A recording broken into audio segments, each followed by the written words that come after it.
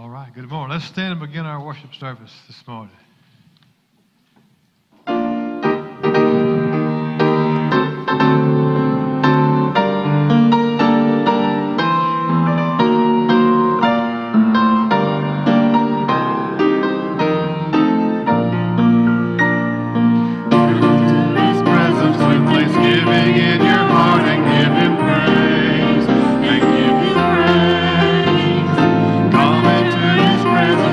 Thanksgiving in your heart.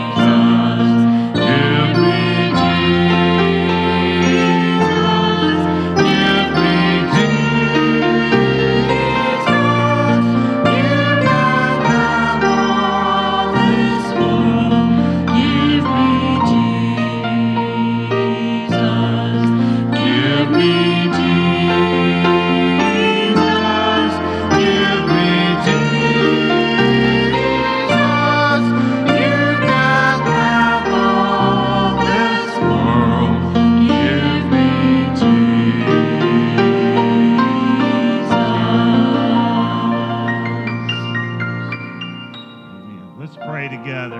Father, it is the Lord Jesus that we come to worship today, Lord. We thank you for sending your Son to rescue us, God. We come here as sinners, Lord, that have been set free because of your grace, because of your mercy, to reach down and to pluck us out of the fire, Lord. We are so grateful today, and out of our gratitude, we come to worship. And Father, I pray that we will settle into this now, Lord, that we will do business with you. And Father, we're going to look at a story this morning, Lord, that just when life seems to be unraveling, Lord, you are there. And Lord God, I pray today that we find you. God, there are people here today that are dealing with all kinds of issues in their life. Lord, the most important thing that they need to settle today is about you. So, Father, I pray that your Spirit would invade this place, God, that we would get rid of other thoughts, anything that would distract us from lifting up the name of Jesus, Lord. I pray that, Lord, that your Spirit be strong in us. So, God, we thank you, Lord, for a beautiful, beautiful day. Lord, we thank you, God, that we can gather together, and may your name get glory because of our worship. In Jesus' name I pray, amen and amen. You be seated. Good to see you, Pickensville, Alabama this morning. I hope you've had a great week. It's good to have you worshiping with us this morning. Just a few things to point out. They're in the bulletin there. Family supper, we're doing that every Wednesday night. We're having stroganoff, okay? Beef stroganoff. I'm glad Stacy did the bulletin this week because I don't think I could have spelled stroganoff. Anyway, so I hope that you'll come Wednesday night, sign up for that and be here for that. Also, the Fayette Aquatic Center. This is always a big deal. Everybody loves that. We'll go up there and just have the whole park to ourselves. Please invite people to come along, come with you. It's a good time to reach into your neighborhood. And even if you're an older person, you don't want to really go down a slide, come and sit around and enjoy that time. So that's coming up in a couple of weeks. The last thing there is about the prayer tree. I put this note, I explained it last week. It has changed. If your name is not on the list, if you have not already told Charlie, you need to tell her, because we completely changed it. So you're not automatic. If you say, well, I've been in it for years, that doesn't count. You need to start over. You need to send Charlie a text with your name in it so that she can get you enrolled in that, okay? So that's all I have for announcements. We'd like to recognize birthdays. Anybody had a birthday since the last time we met? Nobody. Well, stand up. Let's have fellowship time. How about that? Go shake somebody's hand. Tell them good morning. Praise him, Jesus our blessed Redeemer. Sing, O earth, his wonderful love proclaim. Hail him, highest archangels in glory. Strength and honor give to his holy name. Like a shepherd, Jesus will guard his children. In his arms he carries them all day long. Praise him,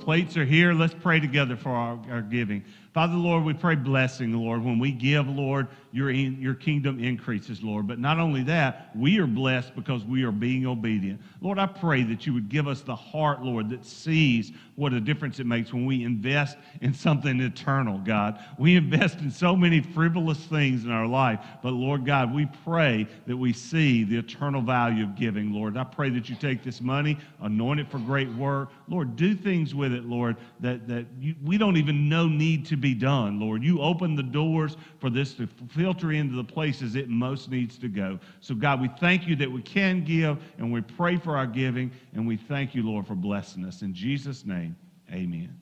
You can be seated.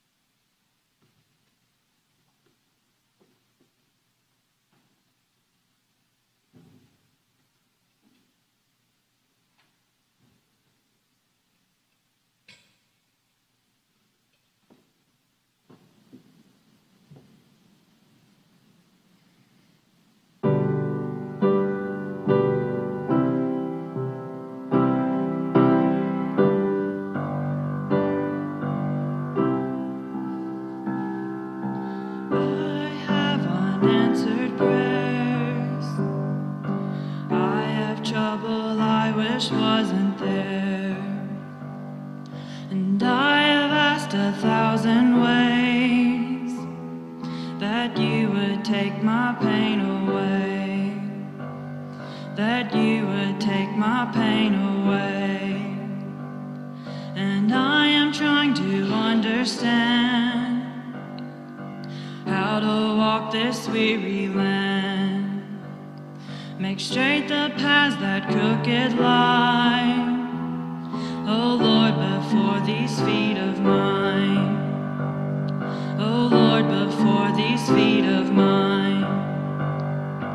When my world is shaking, heaven stands. When my heart is breaking, I never leave your hands.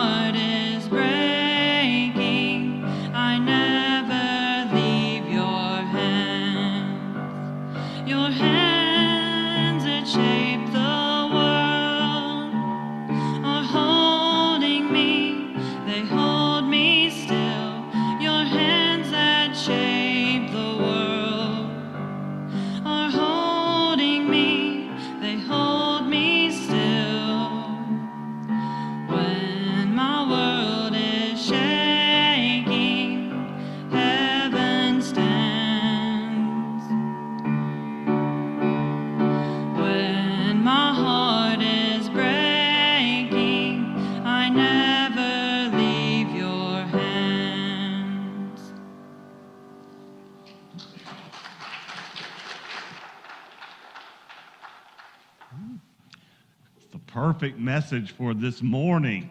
Take your Bibles. We're going to go to 2 Samuel chapter 15. 2 Samuel chapter 15. We are in our study on David. We've called it the King of Hearts. We've been going through a series of messages about the life of David. A lot of storytelling in here, and this morning is going to be much like that as well. We've got quite a bit of text to read to get into it, but I want to talk to you about when your world is falling apart. When your world is falling apart. We all have bad days, right? I mean, there are things that pop up on a day-to-day basis. Like one guy I heard about, he called 911. The operator picked up and says, 911, what's your emergency? He says, well, I got two women that are fighting over me. And she says, what in the world? Well, what makes that an emergency? He said, well, the ugly one's winning, okay? So we do have times when we have bad days. We are beyond that with David. David's world is seemingly falling apart at the seams. We've been looking at this for several weeks, and today we're going to dive in a little deeper. So let's see. Bear with me as I read it now. 2 Samuel chapter 15. I'm going to read it from the Message version of the Bible. I'm doing that just because it's more of a narrative form, and it helps to tell the story. As time went on, Absalom took to riding a horse-drawn chariot with 50 men running in front of him. Early each morning, he would take up his post beside the road at the city gate. When anyone showed up with a case to bring to the king for a decision, Absalom would call him over and say, "Where do you hail from?" And the answer would come, "Your servant is from one of the tribes of Israel." Then Absalom would say, "Look, you've got a strong case, but the king isn't going to listen to you." Then he'd say, "Why doesn't someone make me judge for this country? Anybody with a case could bring it to me, and I'd settle things fair and square." When someone would treat him with special honor, he'd shrug it off and treat him like an equal, making him feel important. Verse 6, Absalom did this to everyone who came to do business with the king and stole the hearts of everyone in Israel. After 4 years of this, so this wasn't just like a week thing. After 4 years of this, Absalom spoke to the king. "Let me go to Hebron to pay vow that I made to God. Your servant made a vow when I was living in Geshur in Aram, saying, if God will bring me back to Jerusalem, I'll serve him with my life." The king said, "Go with my blessing," and he got up and set off for Hebron. Then Absalom sent undercover agents to all the tribes of Israel with the message, "When you hear the blast of the ram's horn trumpet, that's your signal. Shout, 'Absalom is king in Hebron.'"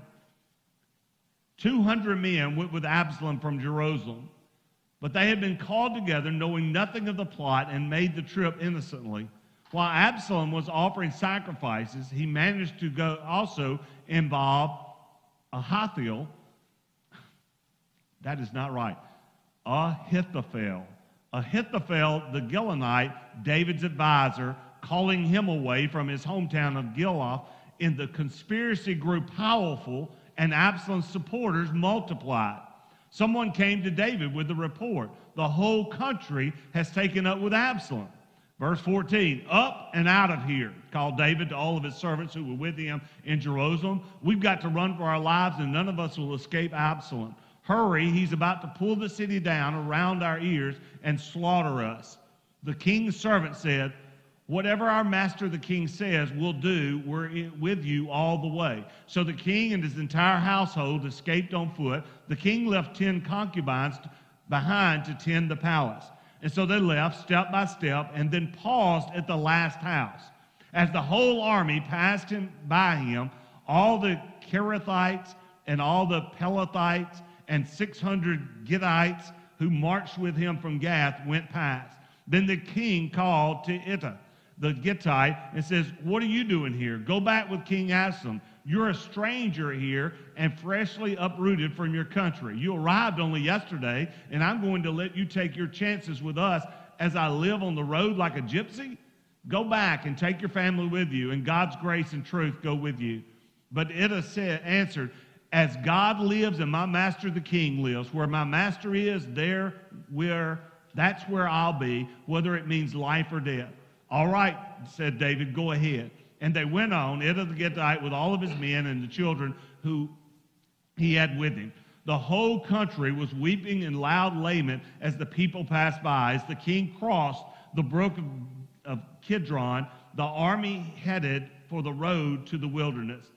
Zadok was also there, the Levites with him, carrying God's chest of the covenant, the Ark of the Covenant. They set the chest of God down, and Abiathar standing by until all the people evacuated the city.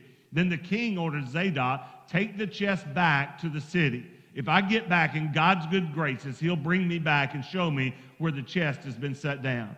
But if he says, I'm not pleased with you, well, he can do then with me whatever he pleases.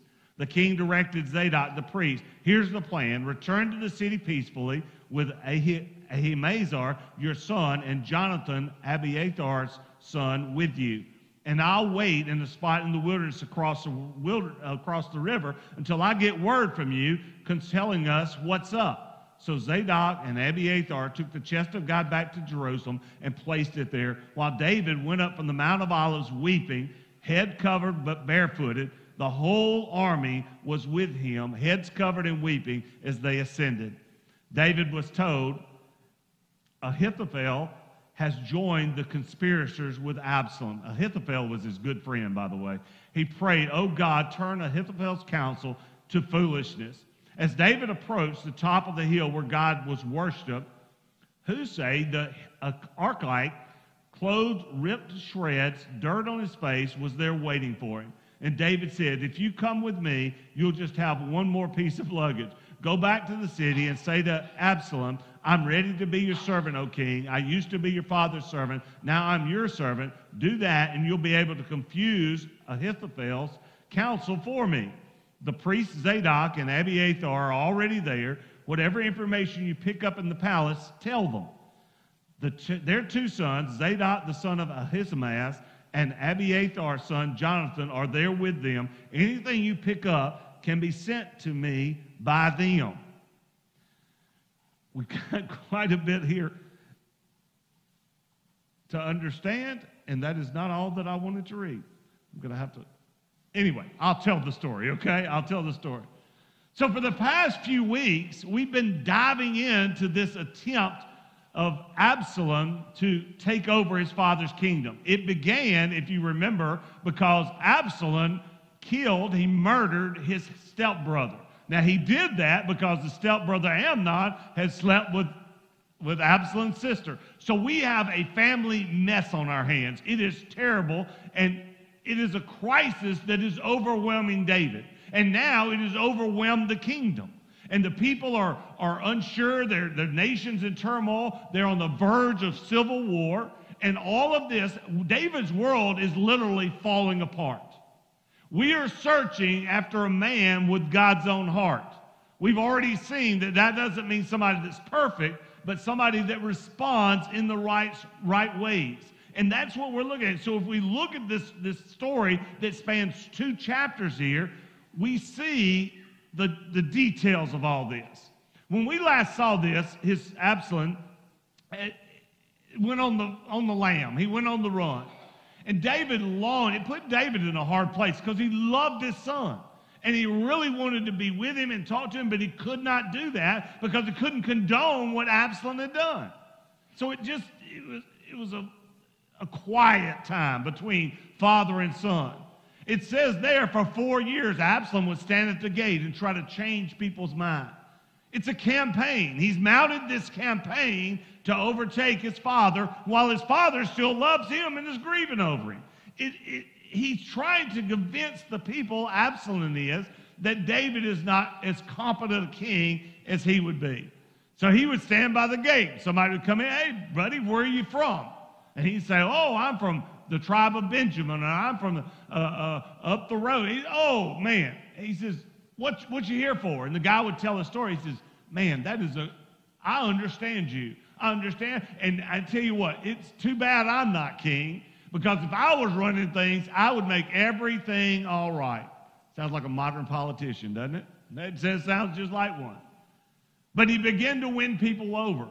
And he went this hard and that hard, and they would go home and tell a brother, or they would go home and tell somebody else in the city what had happened, that Absalom is up there, and that guy surely gets you. He understands. You get to sit down and listen to him. It's hard to ever get to the king.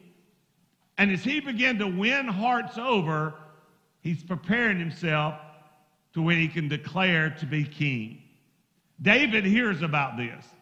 It finally gets to him, and he is convinced that he and all of his people are in danger. So they flee the city.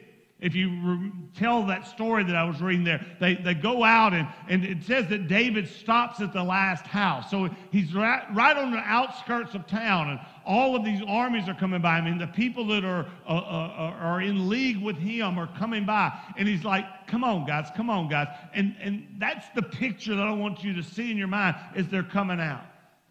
He only leaves 10 concubines back at the palace, somebody there to make sure everything's taken. They would not be a threat, so they would not be in danger. But he had to leave somebody there. But all the others are fleeing town. So that's the picture.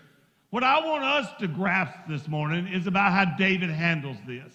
And I want to talk about three specific things, three aspects, if you will, of David's response to this time. Because all of us go through difficult times, but for some folks, you feel like your world is spiraling out of control. And I just want to say this up front.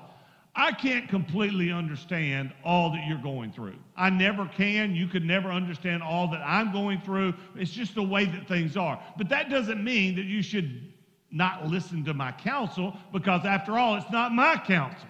We are looking in the Word of God. We're seeing what this guy's done. And so I cannot begin to understand all the things that you go through. And so many times it sounds trite. It sounds like, just lip service when somebody tries to help. But I'm just telling you, from my experience, this is David's experience, okay? And let's see what he does. So the first thing that I want us to put down that David does is that he finds true friends. These are not going to be deep theological thoughts today. They're just...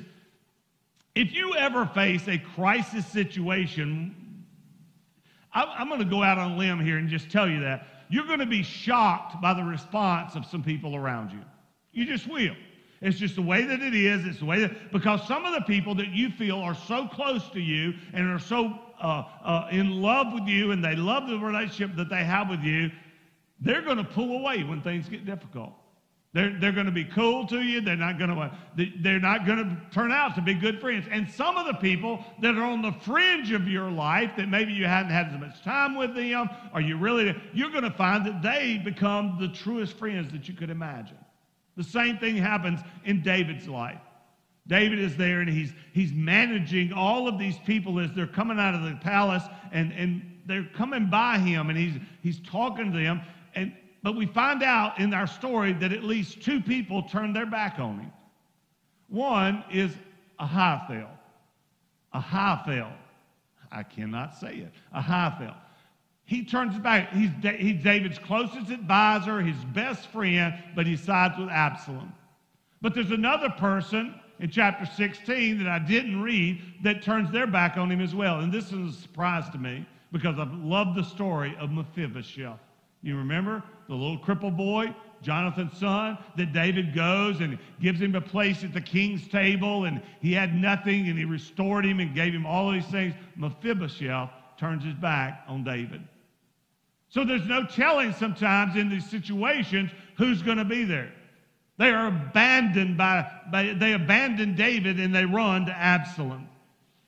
You know that David felt defeated by this, because these were people he thought were good friends. But I love David's response in all of his story. He knew that the Lord was in control. If you get nothing else today in your world, you feel like your world is spiraling out of control, take this from David. His world was in control by God. It does not matter what's happening around us. If you are a child of God, God has his eye on you.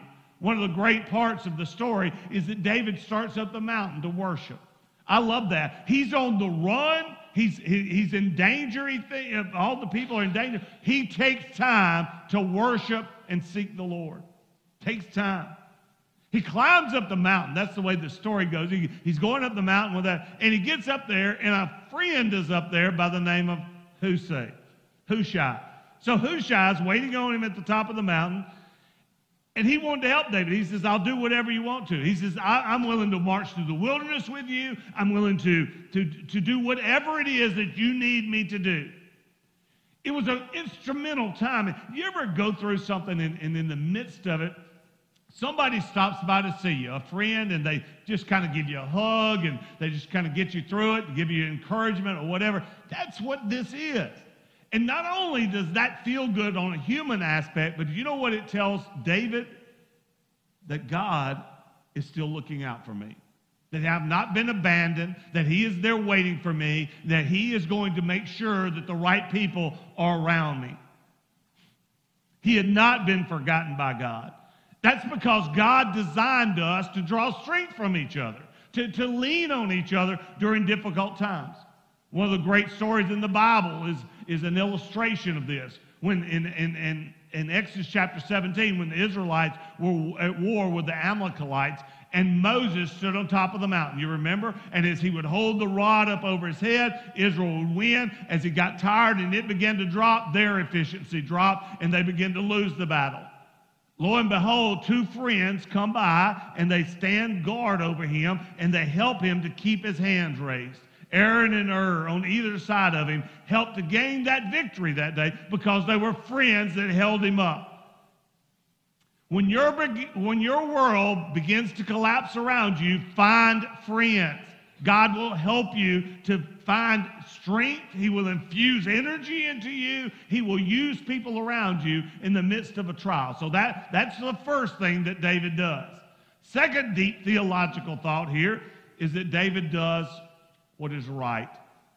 If you feel like your world is falling apart, do what is right.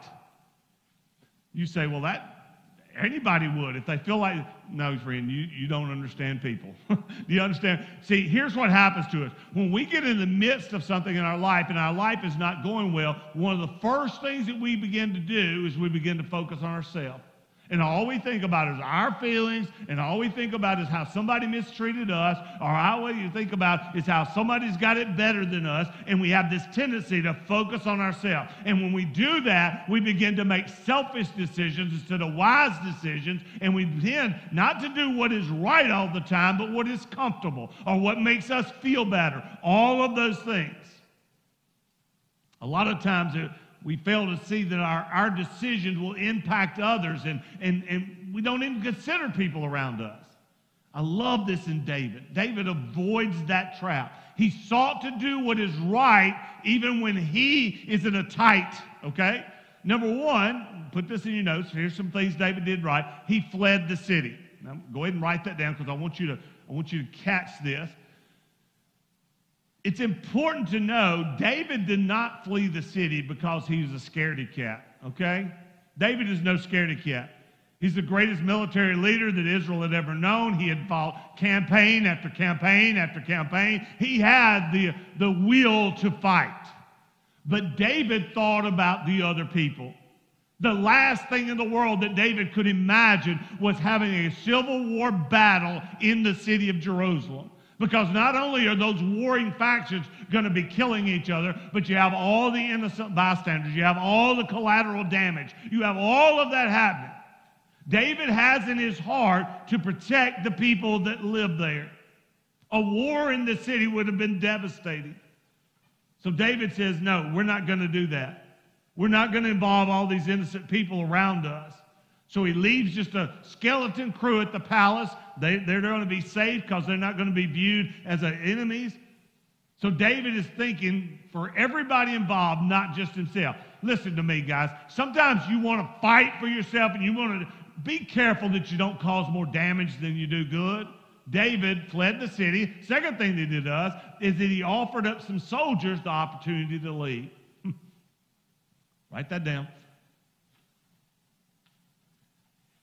There were some of the people that came by him as he waited at that last house that did not have a long time serving David. One of them had just started yesterday, he said.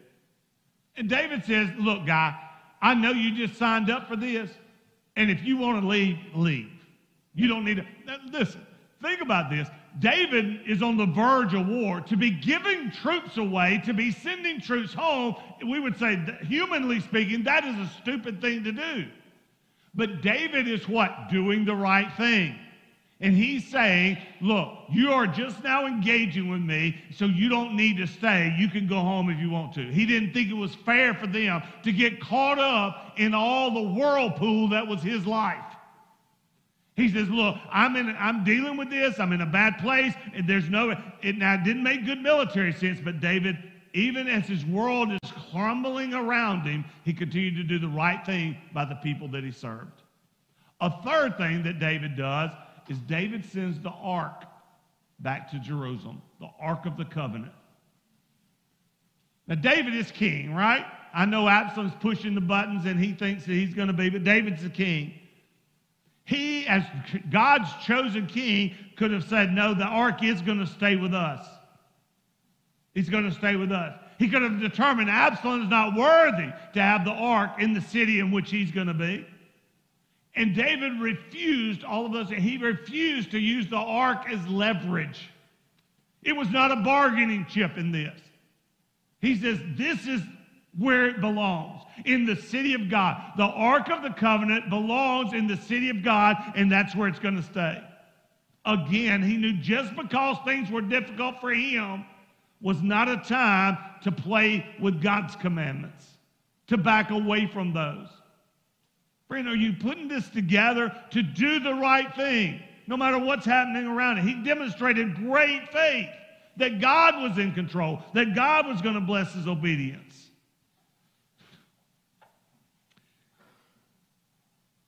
I suspect a lot of the times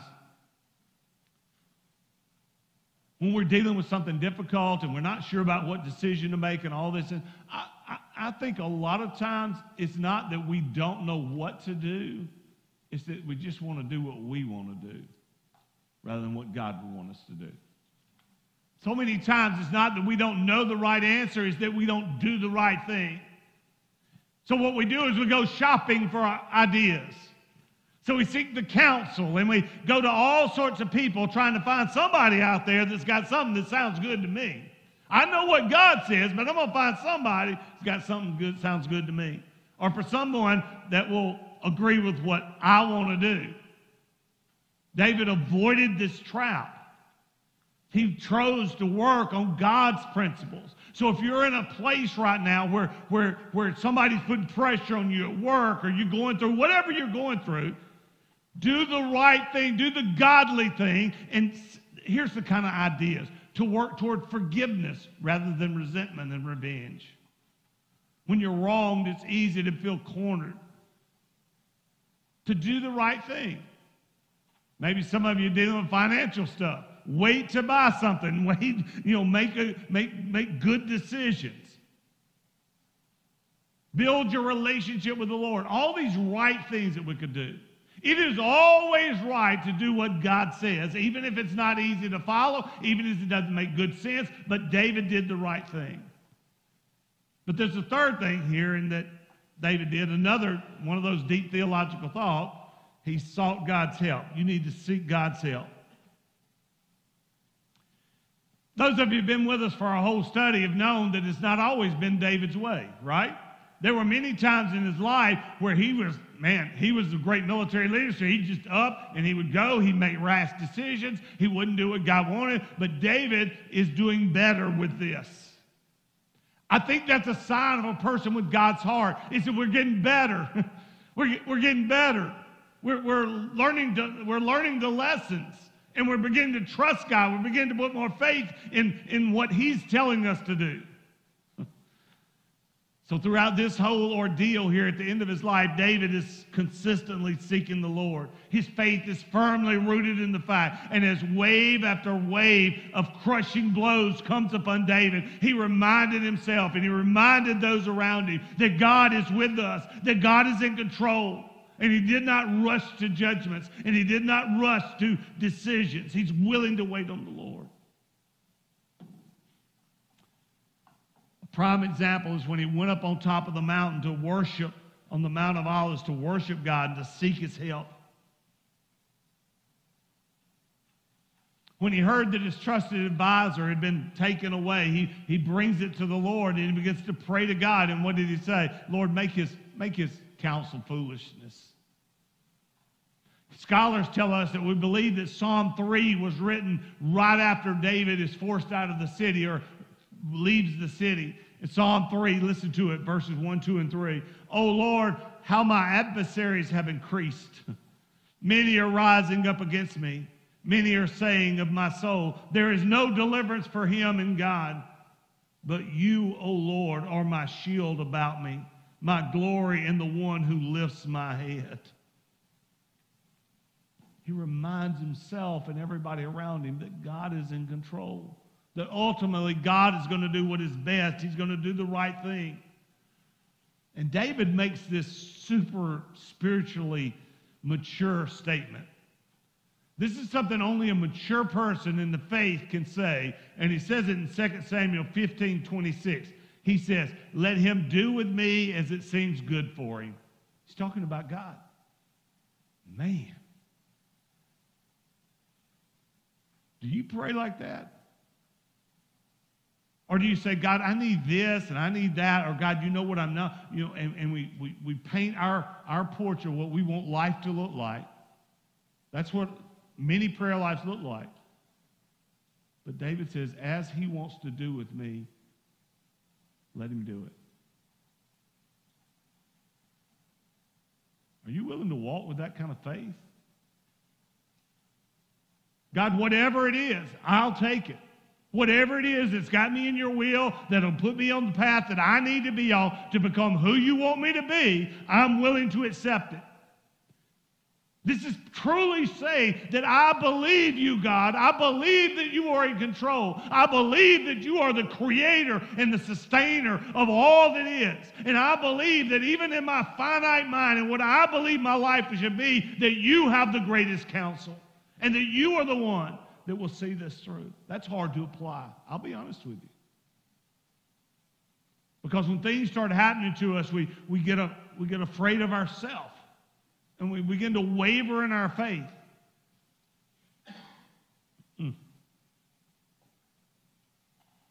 See, it's one thing to say, oh, you need to wait upon the Lord. And it's easy to say that when you got nothing to wait for, right? When things are going well. But when things start to happen and get out of control and it seems like everything in your life is changing, it's only natural for you to be impatient. But David waited. He waited for God's counsel. Now, I want you to get it. Waiting doesn't mean sitting down on your rear end, okay? Let's be sure about that, okay? David still moved the people out of the city. He still rallied the troops. He even set up some spies. Did you notice that? David set up some spies. He says, you go back, you spend your time with Absalom, and we'll set up this little working relationship so that I can have a conversation and be able to hear what's happening in Absalom's camp. So David didn't just roll over. Don't get that in your mind. David is saying, oh, here comes Absalom. David is thinking ahead.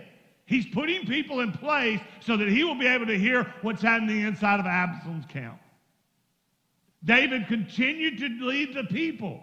He led them in worship, and he's going to lead them in the wilderness to help them. So God doesn't want you to sit down and wait on him. What he wants you to do is you do what you can do. You do your part. God doesn't reward laziness, okay? Doesn't reward laziness. Everybody in the Bible, I'm losing my voice. Everybody in the Bible that I find that God used mightily was really busy when God called them. They were really busy. They were doing something. Moses was guarding sheep or leading sheep, and people were busy. So David was ready. He was prepared for battle. He employed good strategy. He was willing to march out in the wilderness. All of those. He stepped up to do the hard stuff. So while you're waiting on God's answer in your life or whatever your situation is, do some things to better yourself toward that goal, okay? God's not wanting you. Maybe you need to seek counsel. So let me give you some ideas. Seek counsel. Or maybe you need to take up a job to pay some bills. Or, cut back on spending. Ask for forgiveness. Worship with God's people. Reach out to people that you've wronged. Doing the stuff around life to keep you on track. When things get difficult, we seek God's help, but we continue to live in His honor, to live Him glory by the way we live our life.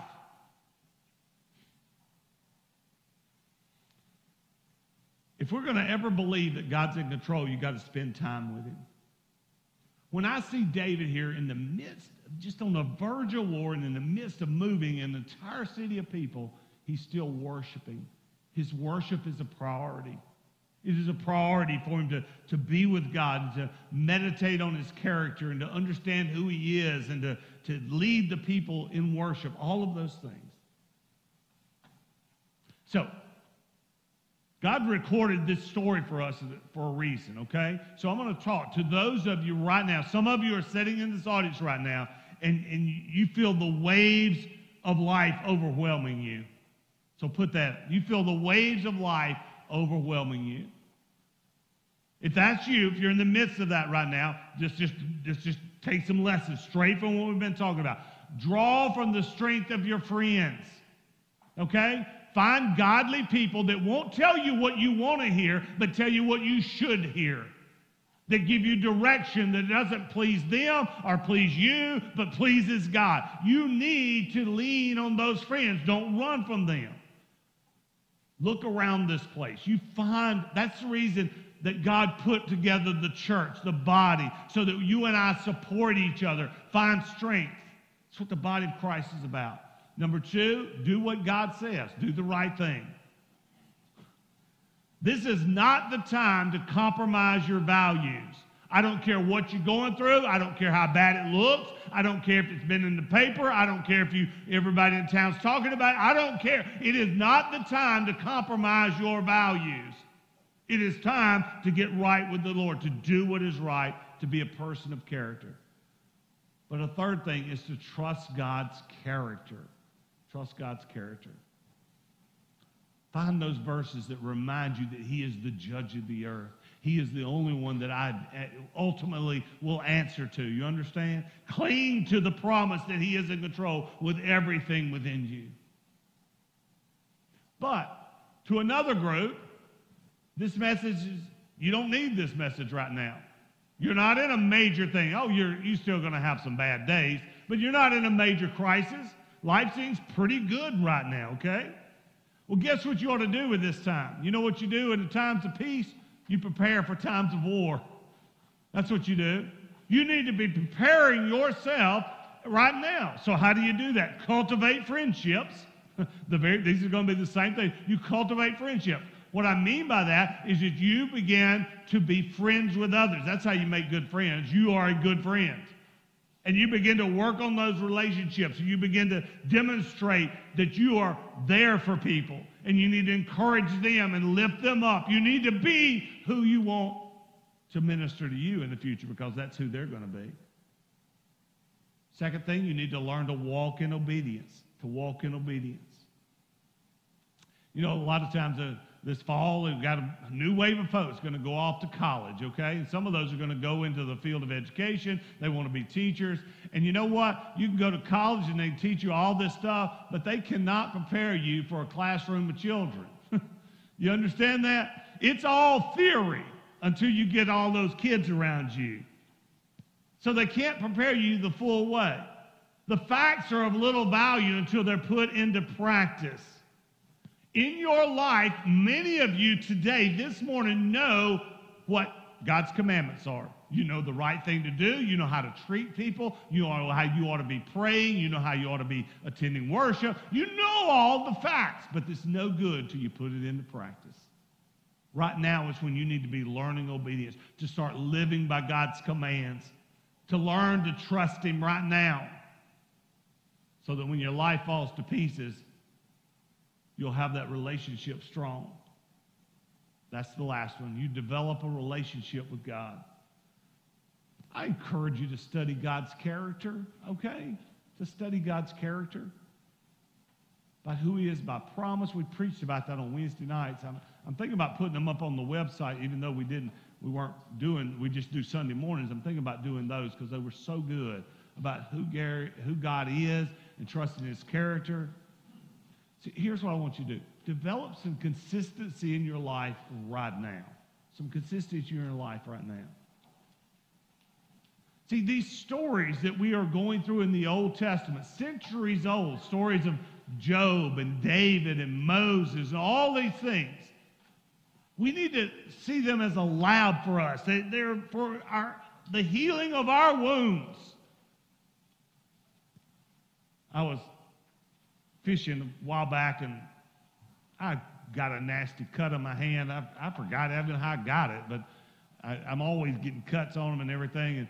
And I washed it out in the river because the river's real clean, So I washed it out in the river, and it kept bleeding. It kept doing it. So I got out my super glue. I glued that thing back, And I was out in my boat a few days after that. Of course, it all pussed up. I had to clean all that up when I got. That's not the story. I had a first aid kit in the boat. A little pack I'd put in there. Had a first aid kit.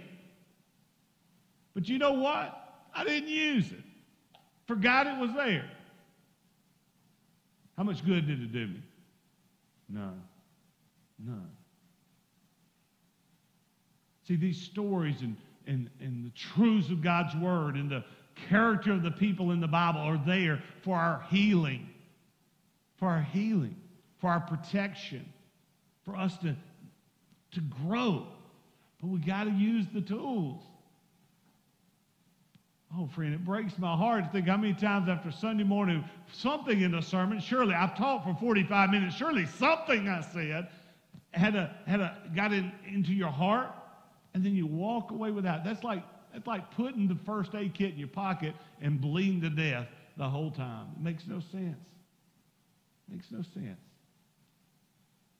God shows us David here, a man whose world is turning apart, is whirling out of control, and I see him pause and do the right thing. It is refreshing, and I encourage you to follow that model.